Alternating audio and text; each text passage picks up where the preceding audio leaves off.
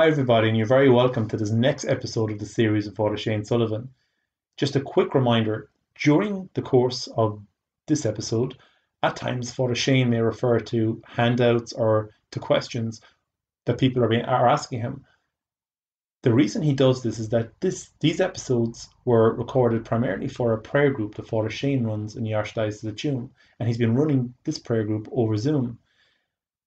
And because of that, members of the prayer group they've been given a handout and they've also asking questions. So just in case you're wondering what he's referring to there, that's essentially what it is. But don't worry, you're not missing out. You can still follow the whole episode and the whole series clearly, and you're not going to be lost. And look, I really, really hope you enjoy it.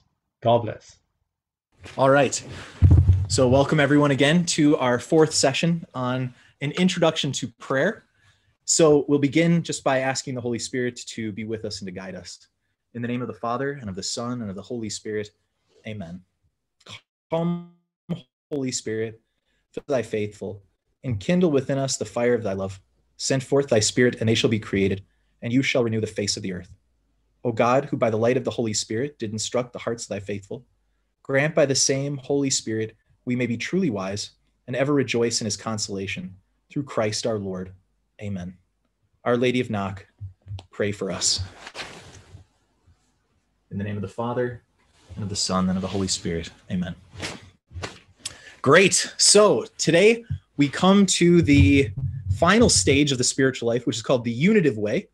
And we begin by the kind of entry point into the unitive way that most people, if you have read maybe Lives of the Saints or whatever, have heard of the entryway into the unitive way. It's called the dark night of the soul.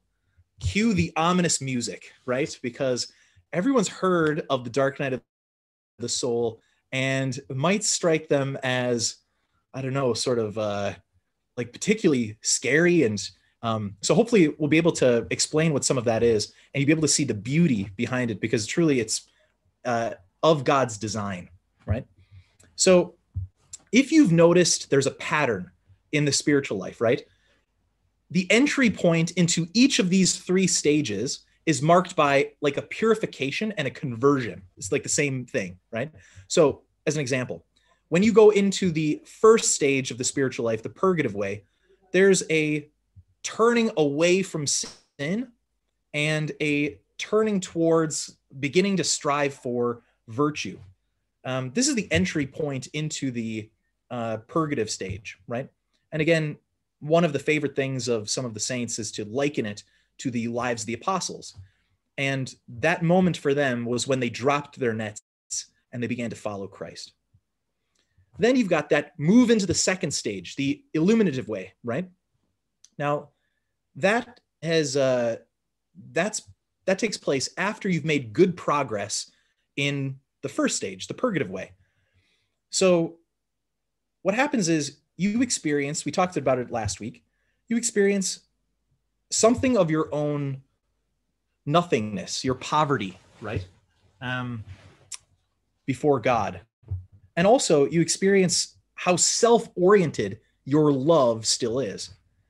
For the apostles, this took place when they fled from Jesus in the Garden of Gethsemane, or in Peter's case, when he denied him. And then when Jesus looked at him and kind of gazed on him, and it like broke Peter's heart. This is called the dark night of the senses, okay? So this is the move in from the purgative way to the illuminative way, dark night of the senses. And it's called that because God draws back from you. Now, he doesn't draw back in grace, right? It's not as though God doesn't forgive you or God leaves you, but what he does is he withdraws some of the consolations that you'd experienced in the first stage of the spiritual life. The sensible consolations. That's why it's called the dark night of the senses. That's what St. John of the Cross calls it. So that, this is God's sort of the reason, the rationale. It's so that you come to love God for who he really is, and not just for what he can give you. And this is now the entryway into the illuminative way. Okay. So now, the next conversion happens when you've made good progress in the illuminative way. You've grown in the love of God, right? And you've become more like him. That's the whole illuminative way thing. You've meditated on his attitudes and attributes, his priorities, the way that he is, and you've become more like him. You've grown in conformity to Jesus, it's called. Now, God withdraws again. Now, the way that God withdraws this time is he withdraws those things that the soul had enjoyed in the illuminative way. So things like his sensible presence or knowledge of him, the desire for God's glory, the kind of the felt love of God, the zealous love of God, and the love of salvation of souls, right?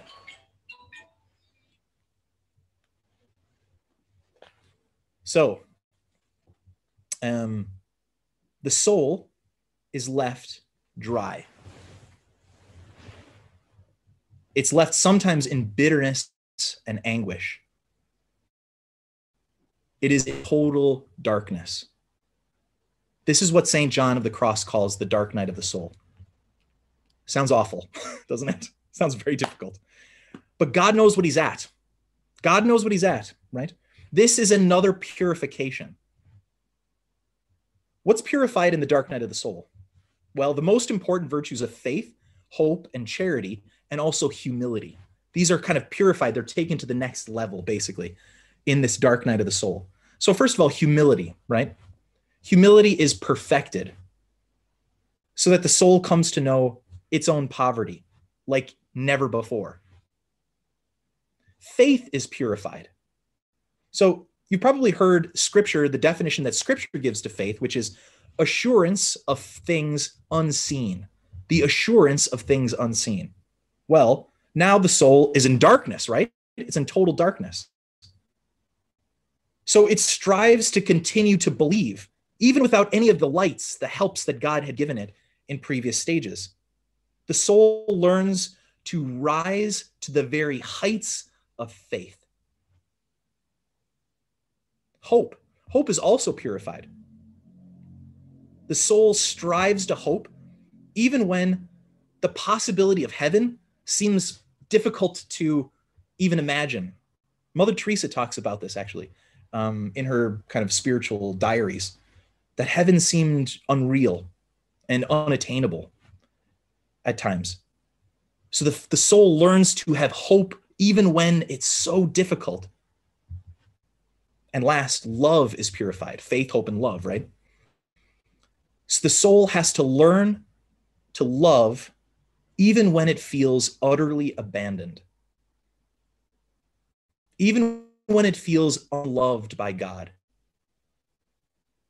The soul has to love, learns to love even then. Yet, God never truly leaves the soul. Now you might ask yourself, what does any of this have to do with the unitive way, right? Or union with God? Well, remember this, Jesus is a true leader, right? So one of the things that that marks a real leader is that a real leader never asks you to do something that he's not willing to do himself, right? So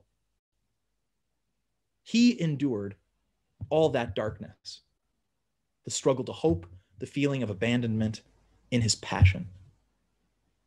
My God, why have you forsaken me? The soul now experiences what Christ did on the cross. And so follow me now, right? There is a greater unity between the person and God in that dark night of the soul than they have ever had before, than there's ever been before. Now, I know that sounds very scary, okay? But listen to this now. The unitive way is about the soul becoming united with God, obviously, right? Becoming united with Christ, yes, even in his passion and his death, like the dark night, but also in his resurrection, right? So even though there are still purifications in the spiritual life, or in the unitive way, rather, so even though purifications continue to happen even after the dark night of the soul learns actually to love them because It's moving closer towards its long desired goal of God himself. Garrigou-Lagrange, who's this famous theologian, and he's compiled a lot of this kind of spiritual wisdom of the saints. He says this, I'm going to quote from him. Quote, "Those who follow the way of generosity, self-denial, and self-sacrifice, which the saints have taught, will come at length to know and taste the joys of God's complete dominion within us." In other words, they will come to experience a share in the risen life of Christ. Now, the saints love to describe what this risen life of Christ is like and what it's like for the soul to share in it. But at the same time, the saints, even the greatest saints, seem to struggle. It's almost as though words escape them. They can't quite capture it, right? But what I'm going to do is I'm going to give you 3 images that they use, right? Just to explain just the awe-inspiring beauty of what God does in the soul, all right? So the first image is this. It's called the divine awakening. The divine awakening. Now, I know that sounds like some New Age mumbo jumbo, all right? But it isn't. It's St. John of the Cross. So you know it's good, okay? The divine awakening. What he describes is that St. John of the Cross describes that after the dark night of the soul, right? It is as though God, he said, who dwells in the depths of your soul in grace, God dwells within your soul in grace, quote, gently and lovingly awakens, like from sleep, to take the place in your soul as Lord. God gently and lovingly awakens. And he actually uses the images of like breathing, kind of if your alarm clock wakes you up, right? But if you're able to wake up naturally, and kind of like you wake up and it's kind of an easy awakening, right? He gently and lovingly awakens in order to take the place in your soul as Lord.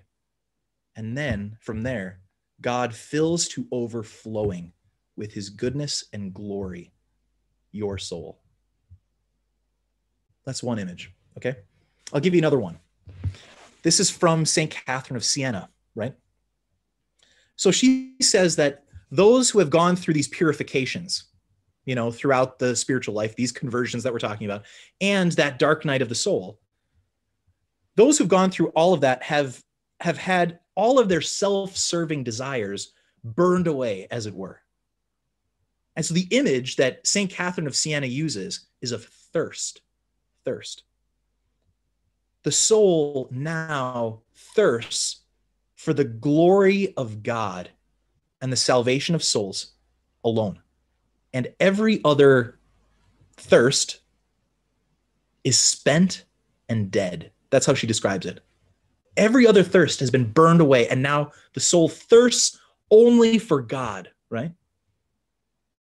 Now, the soul finally comes to God in the unitive way. Comes to God himself, whom St. Catherine of Siena describes as the ocean of peace. So this terrible thirst, this desperate thirst, now only that will be satisfied by one thing, right? All these other thirsts have been sort of burned away. Now, she says in the unitive way, the soul comes to the ocean of peace, and the thirsty soul drinks freely, but without ever tiring of it. And then she adds that the soul plunges itself into this ocean, into God, ever more deeply, and there finally finds peace. Isn't that a beautiful image? I'll give you one more. Now, whatever all of those other images, and there's plenty more where that came from as well. But of all of the beautiful images that the saints kind of reach for, right? The favorite by far seems to be marriage. Marriage. So the soul, having cooperated with God's work, right? All throughout those different stages, has been now sanctified and made ready, like the bride from the book of Revelation. I'm not sure how many of you have read the book of Revelation. Most of the time people think of it as like kind of a weird book, and there's lots of different very figurative language that's used, etc.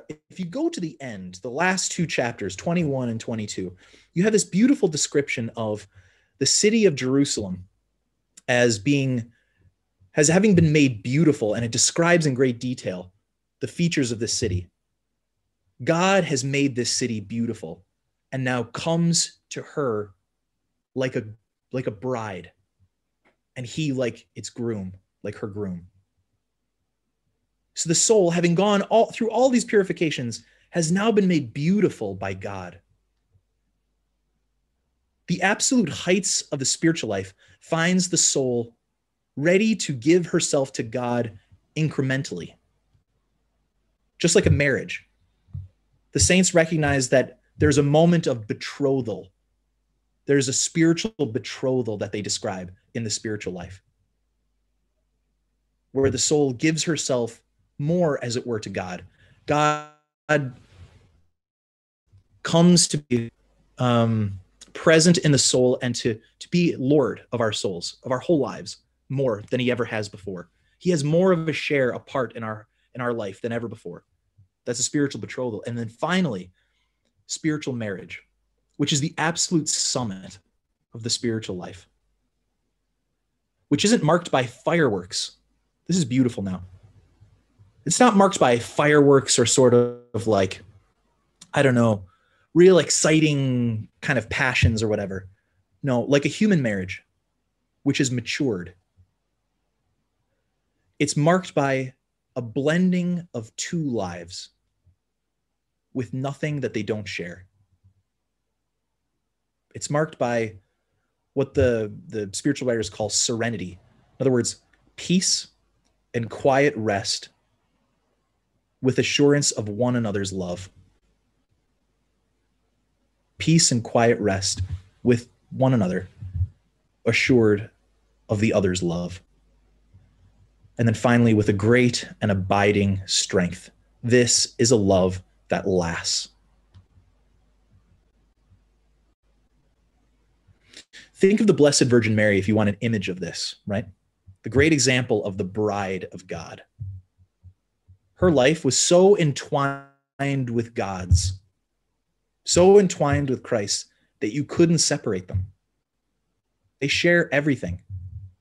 I read, just as, in these kind of like some of these spiritual writers, think of Mary's Magnificat, right?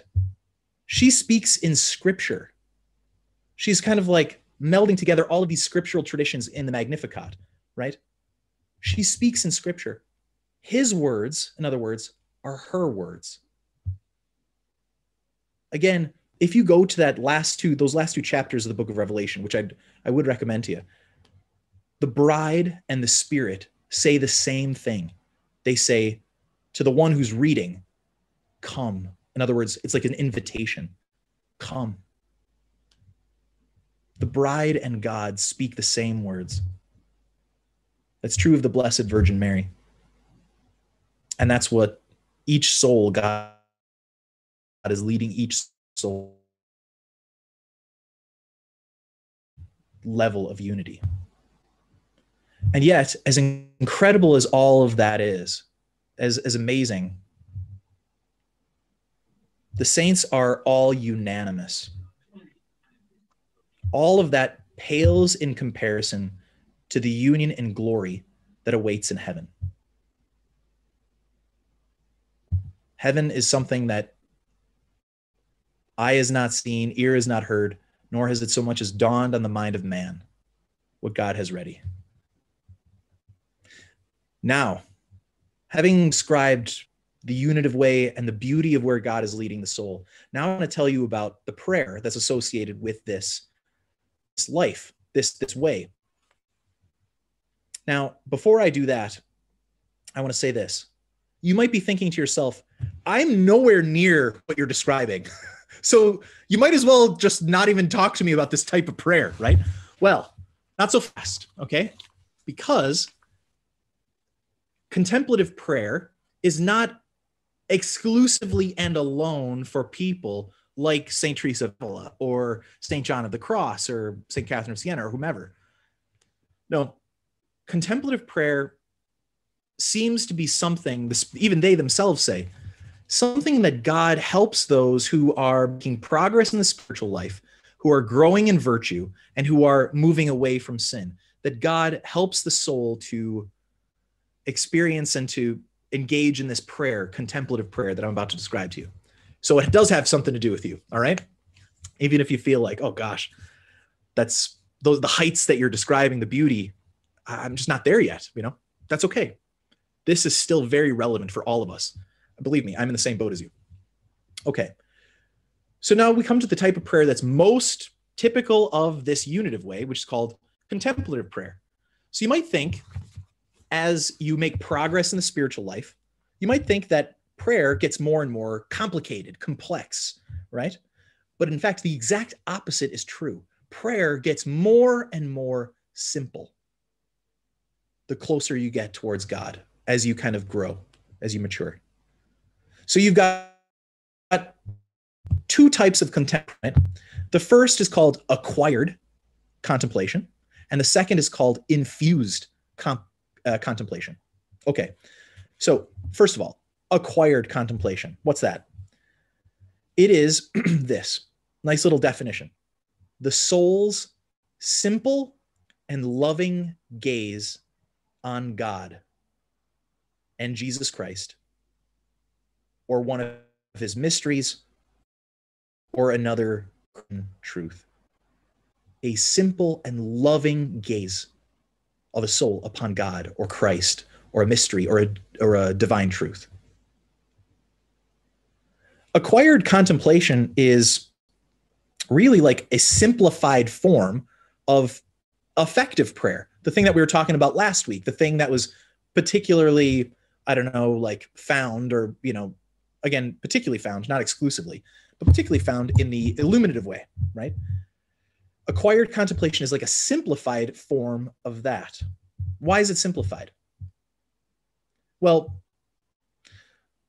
I misspoke actually. It's like a simplified form of both discursive prayer, which is the thing that we talked about 2 weeks ago in the purgative way, and also effective prayer, which we talked about last week. Okay, so first of all, discursive prayer, right? In discursive prayer, it takes a long time to kind of think our way. We're using our minds an awful lot in discursive prayer. It takes us time to think our way towards the truths about God.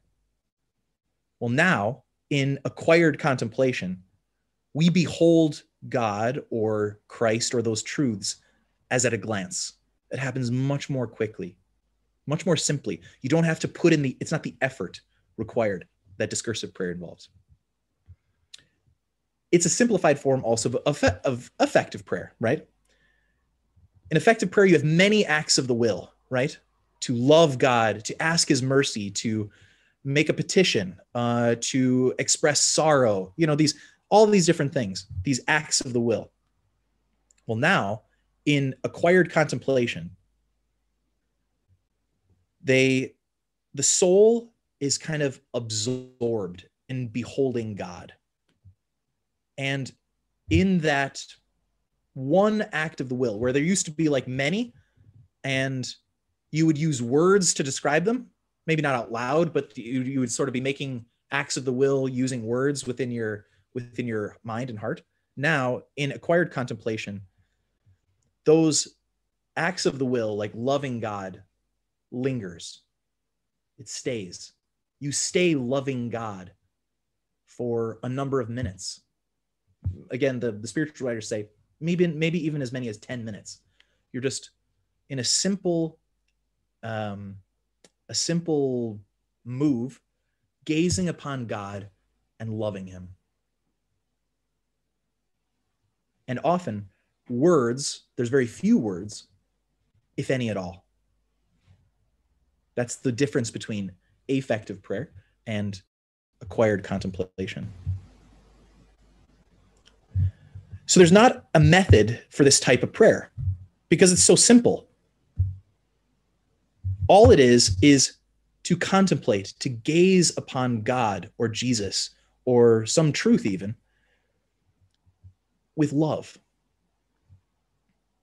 That's most important. There's no method. It's just that, to contemplate lovingly, to gaze upon God or Christ or some other truth lovingly. Still, some people find it some practical tips helpful, right? To kind of get into this, right? So I'm just going to give you, I think there's 3, okay? So first is, some find it helpful to look at something visual still, right?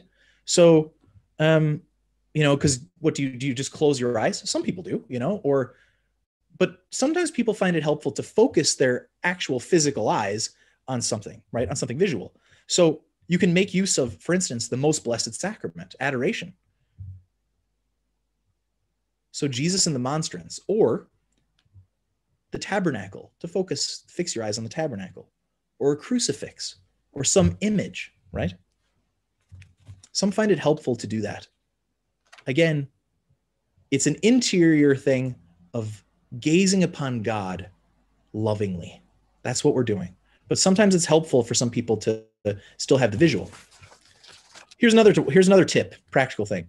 Sometimes people find it helpful to use the imagination to contemplate. So to imagine Jesus in one of the many scenes from the gospel, for instance. Or to imagine yourself standing before Jesus silently.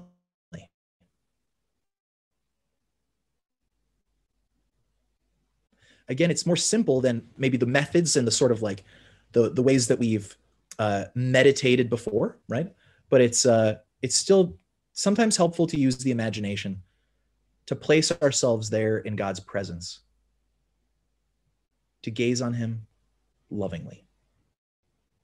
Okay, the third practical thing is, some find it helpful to slowly repeat a prayer, like even the Our Father or Hail Mary, or some passage from Scripture.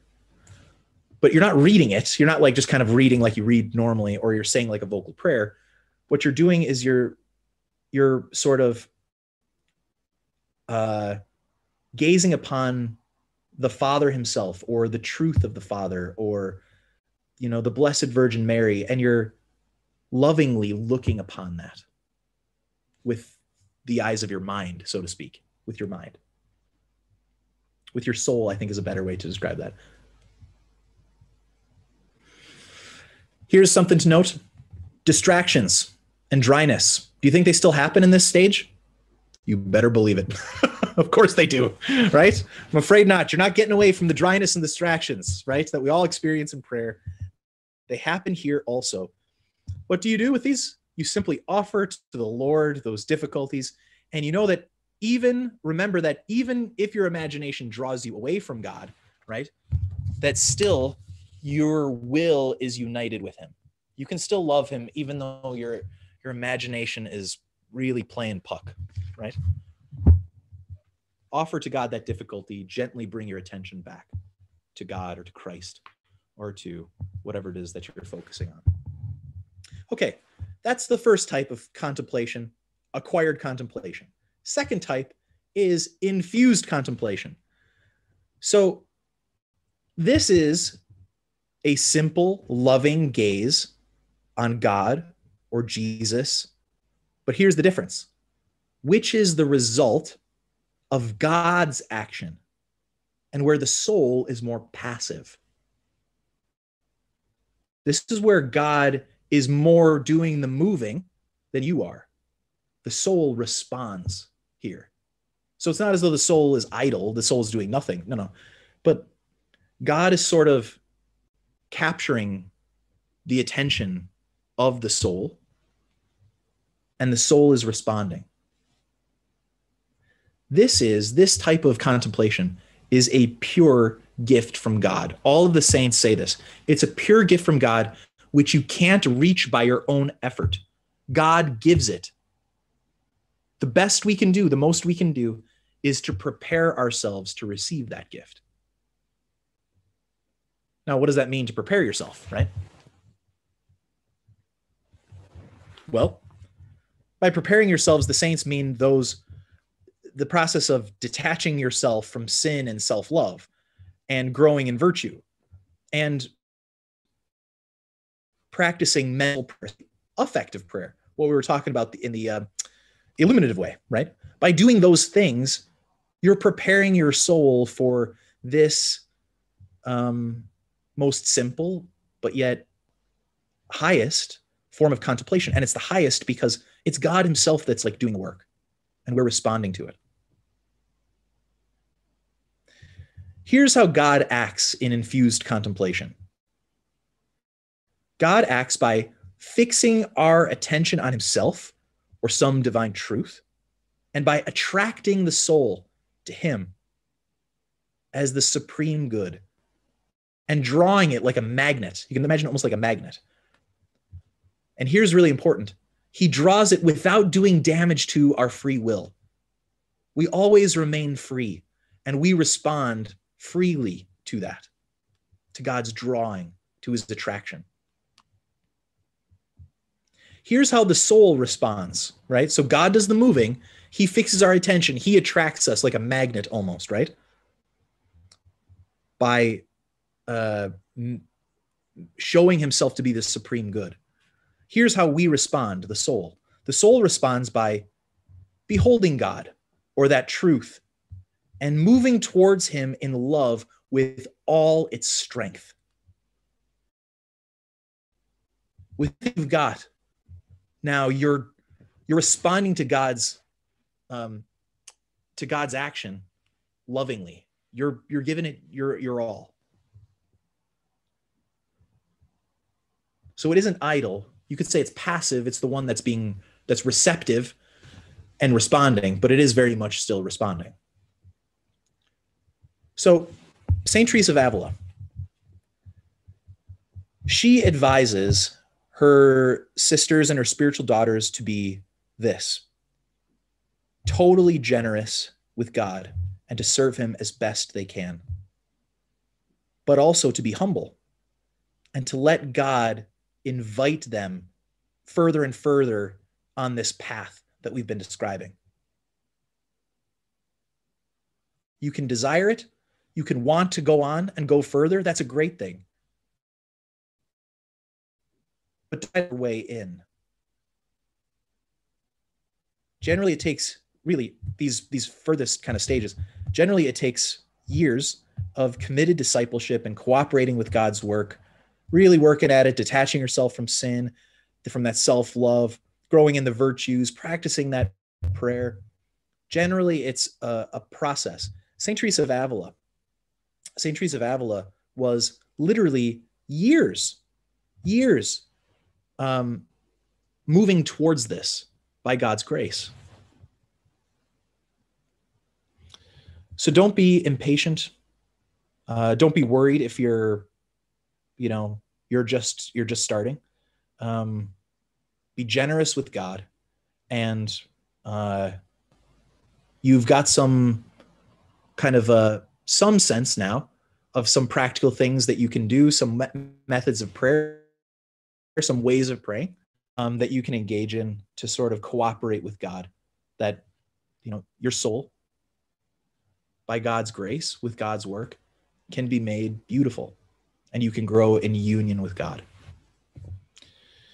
So that's where I'm going to leave it. I have some recommendations, some book recommendations. If you're kind of interested in this, maybe digging in a little bit deeper. Again, this is just like an introduction. So if you're interested in maybe sinking your teeth a little bit more into this, I've got a few good things that I can recommend you. And then what we'll do is we'll take, if anybody has any questions. So here's my recommendations. First, a book called, well, actually, I'm going to start maybe with the Catechism. The Catechism of the Catholic Church is excellent. Its section on prayer is particularly good.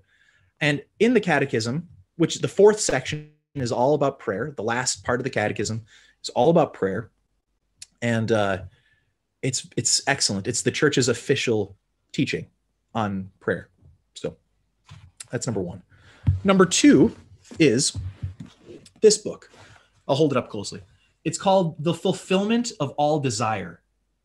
And it's by an author called Ralph Martin. Ralph Martin, The Fulfillment of All Desire. This is like a synthesis of a lot of the wisdom of the saints throughout the ages. So like Saint Bernard of Clairvaux, Saint Teresa of Avila, Saint John of the Cross, Saint Therese of Lisieux. It's excellent. And then many, many, many more as well. But just those are some of the giants. Okay. Right. This is a small one. This is a book. You might have to do some searching maybe to find it on Amazon or somewhere, but it's called The Three Ways of the Spiritual Life, right?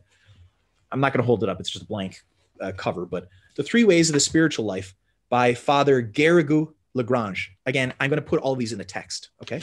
This is a nice, very short little volume that gives you a way more detailed description of those three ways: the purgative way, the illuminative way, and the unitive way. There's another book. This one is written by an Irish priest. His name is Father Eugene Boylan. He was a Cistercian in Ireland and died, I want to say, in the 1950s.